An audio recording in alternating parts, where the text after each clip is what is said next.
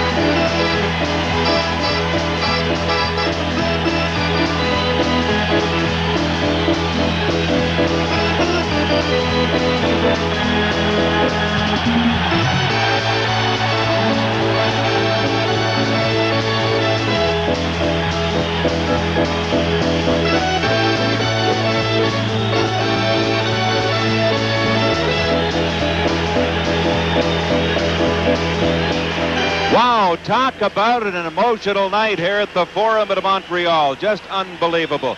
One quick story. Guy Lafleur, when they won one of the Stanley Cups, Claude Mouton, who is the master of ceremonies beside Guy Lafleur right now. He had a Stanley Cup locked in his trunk, and Guy Lafleur stole Claude Mouton's car.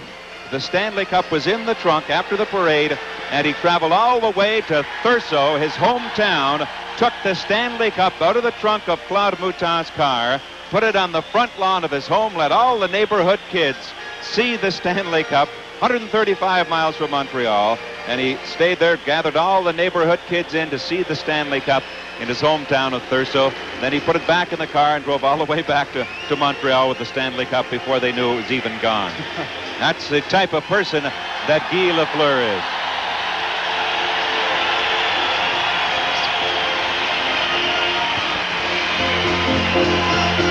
Now he has gone over to shake hands with the Buffalo Sabres.